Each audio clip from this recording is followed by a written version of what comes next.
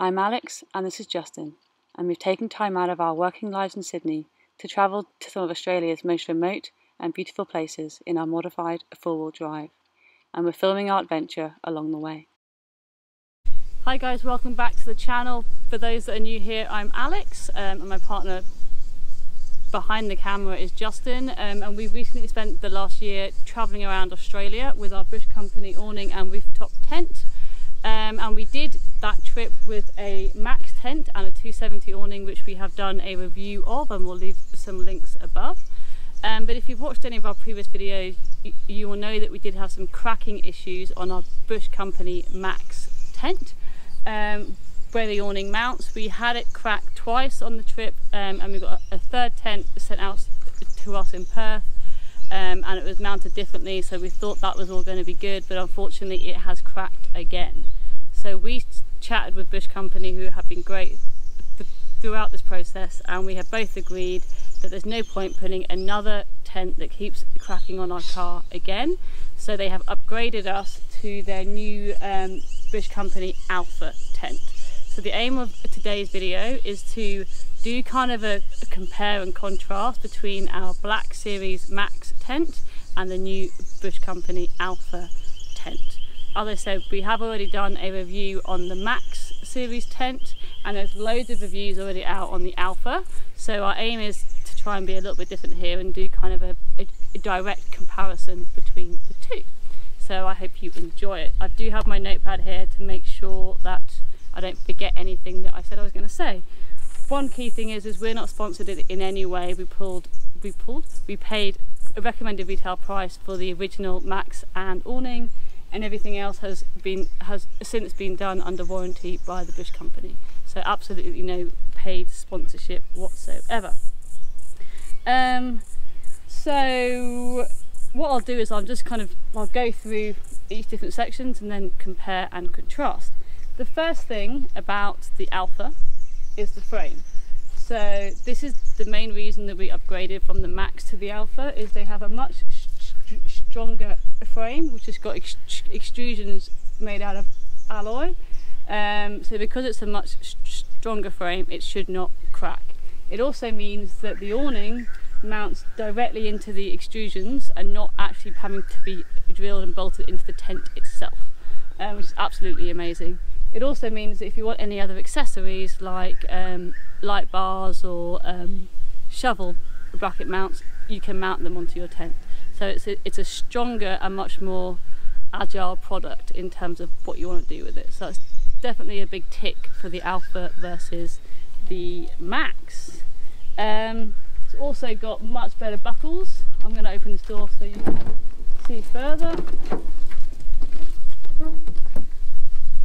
So it's got much stronger buckles compared to what we had on the Max. On the Max, we actually had to put some carabiners through the latches to ensure that it didn't pop up on the road. So a definite upgrade there on the buckles.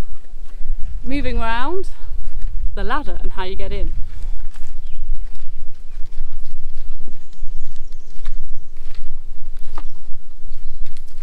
So the ladder is still a telescopic ladder. All that's changed is how it's mounted and the actual mounting on the tent. So because of the extrusions, this new tent mounting bracket can actually be moved, so you can be much more flexible on where you want it to be. Obviously it needs to be near the windows so you can get in the tent, but it can be moved, which is awesome. And the ladder itself has now got this L-shaped mounting bracket, instead of just being a hole and then it had kind of a bit of metal which came out, which you moved. So you essentially line that up and slide it down. So we find that much easier than the old mounting system. It does mean it moves a little bit, but we've had no issues with that. So that is the ladder, and that's the only difference there. Moving around, I'll talk about the opening of the actual tent.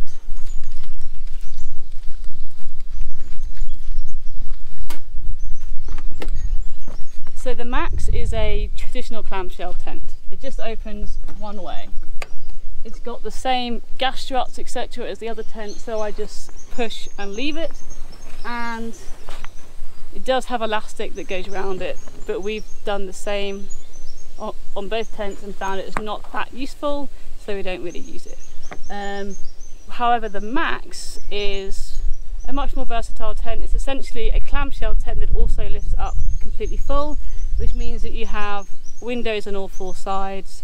It can be half down or completely up, and you've got much more headroom in there. So that's the key difference here.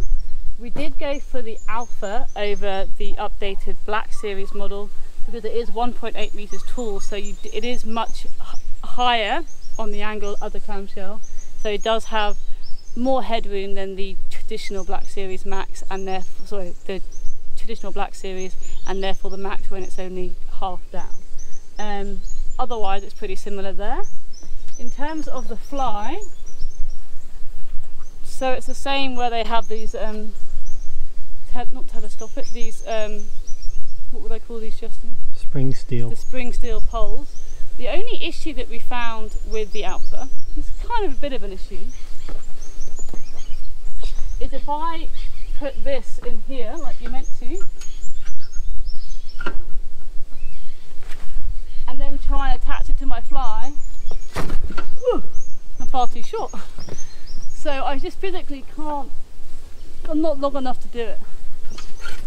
Which was a little bit of a worry when we first got our tent, and not something that we noticed when it was on the kind of low down box in store. So we have to do it by putting it in the canvas first and then bending it into there. Still works relatively fine, but you do have to scratch, or it's not as good with the metal down here, and taking it off can be quite terrifying. You don't really have that anchor point to go on. So definitely a point where I'd say the Max wins, because I just can't reach it, I'm too short.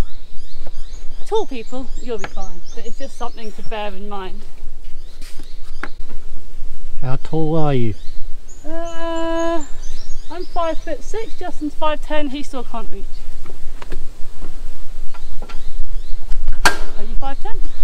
Close enough. So yeah, the fly is also obviously much bigger, because it's the tent is significantly taller. So we were worried about it flapping around. It does have 2 tie down points,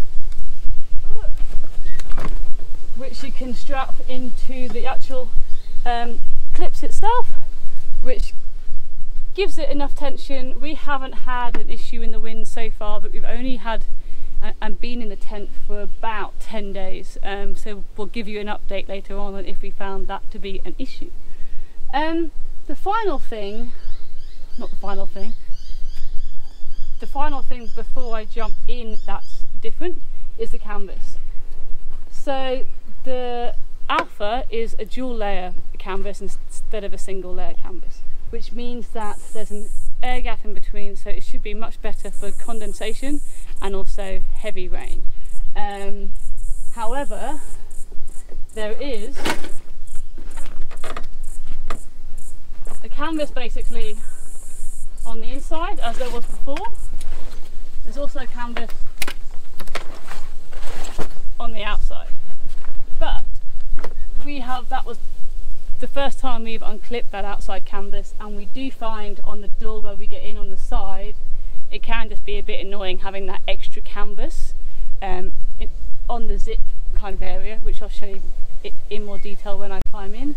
It also means there's less space when I pack up the tent, because there's more canvas to go inside the tent essentially.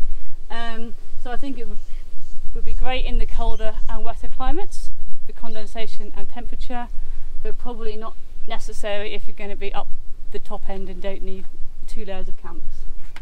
That's probably the key thing to say there. But I will jump in and we'll show you the inside.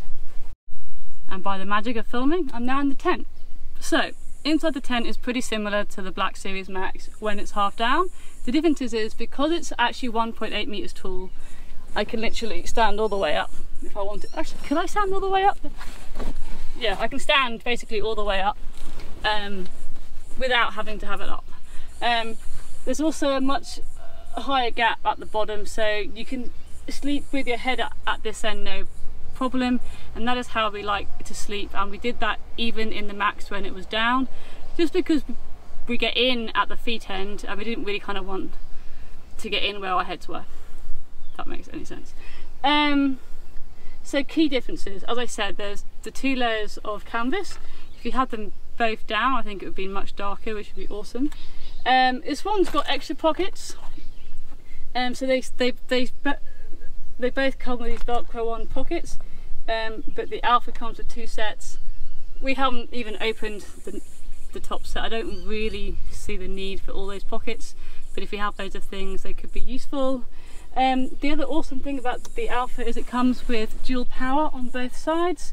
So each side has got a 6 socket and a dual USB plug already wired in. So there's just an Anderson plug under the tent which you need to plug in, and then you've got power, which is awesome. In the old tent it just came with an Anderson plug on the inside as well, and then Justin had to wire up any additional power that we wanted in the tent. Comes with the standard Bush Company pockets at the side, but there's now 2 because there's more space, and also comes with a water bottle holder at each end, which we actually do use and do love. The mattress is apparently updated. It's apparently now kind of a dual type mattress with a harder bottom and a softer on the top. We've not really noticed the difference. We find them both comfortable. We still have a very thin mattress topper, which we had in the old tent, on here, a duvet and 4 pillows, and it still shuts, although I probably would only recommend 2 pillows. It's a little bit tight with 4 pillows in here now with all the extra canvas. The other thing to note is, due to the extrusions, there's now kind of areas in the tent. So before, the mattress had a gap all the way around to allow for air and condensation, but we found that meant that the mattress could move as we drove, so we ended up putting kind of pipe around the edges to stop that from happening. With the new model, there's naturally extrusion points, so the tent can't actually move all the way under that side or all the way to the left or right, which is awesome. Just going to check my list. We do, as I said, sleep at this end, and one thing we've noticed as well is it looks really good because it's completely black, because there's now a black roof. The actual roof on the inside gets really hot. Before it was a silver lined roof, and I definitely noticed the difference between the black roof and the silver roof in terms of the heat that comes through the top. So that's just something to bear in mind. The final thing really in here is the light. So they both come with a light. The Max came with a light that was orange and white, and it had a switch on each side, and we basically always use the orange light. This one still has a white and orange light. It's also got red, but unfortunately you have to flick through them to go for each light that you want, which is a little bit of annoying. And although it's got a red light, which is good, we still haven't used it. It feels a bit like a brothel in here if we put the red light on. So I think we would rather have the option where you've got a switch on either side and you can just press them for orange or for white and not have to cycle through the 3 settings. It's also, as you might have noticed, I really have to like get up to turn it on, because it is such a high tent. And we're lying down here, it's quite an effort to turn the light on or off. I would recommend having a switch somewhere, which should make that a little bit easier, but it's still installed and still great. So I think, I'm just going to check my list, I think that's basically everything that I really wanted to talk to.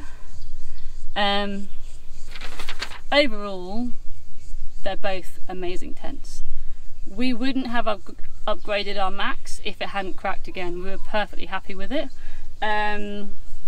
One thing that was a bit annoying is when it was completely lifted up, there's a few small holes in the top corners where the canvas wasn't quite adjoined, which I won't have on the Alpha, but otherwise we loved it. So to conclude, which tent should you buy? And unfortunately I'm going to have a bit of a cop out there and say it really depends what you're using it for.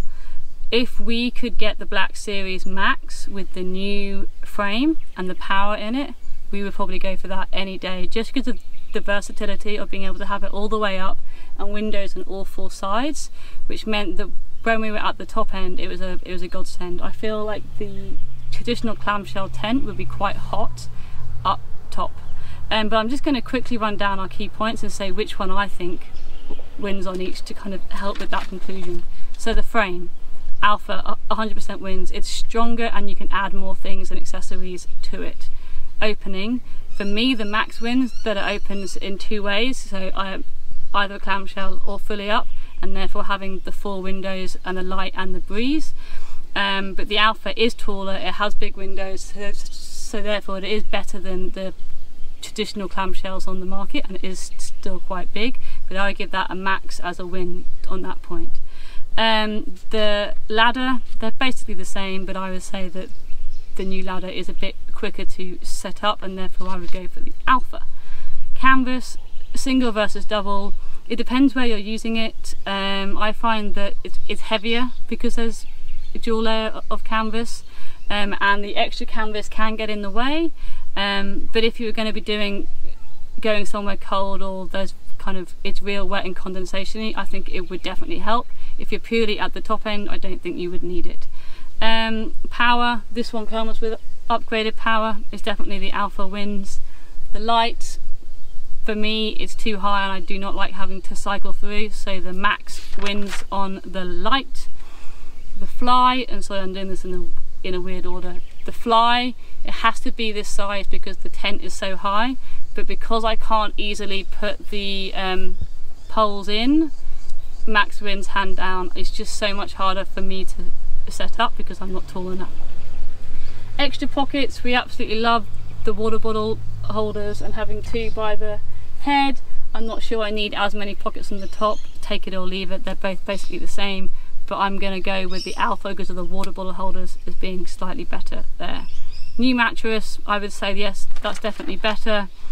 And the pack up is basically the same. Because there is more canvas, we still find that around this pocket area, when you close it down, it does puff out a bit, but because you can actually attach, and I'll show you in a minute, the pull down strap has got hooks, it does allow you to half pull it down and push those in, so if you're on your own you can still pack it up. So overall, I think, as I've said before, the Alpha is clearly an upgrade, and if you could put those upgrades on the Max, that would be your winner. If you're doing the big lap, the fact that the Max is versatile would be a big win for us. If it's just a weekender tent, go with the Alpha. But I hope that's helped. If you have any other questions, let us know. We might do a more detailed review on the Alpha tent after we've had it for a little bit longer, and if that's something that you would like, let us know. But overall, the Bush Company have been amazing. They have some amazing products and they're awesome guys, and I say that when I'm not getting any sponsorship or any advantage whatsoever. They have been awesome to us over the last year, and they will be able to answer any of the questions that you may have. But yeah, thanks for watching another video, and if you liked it, don't forget to like and subscribe.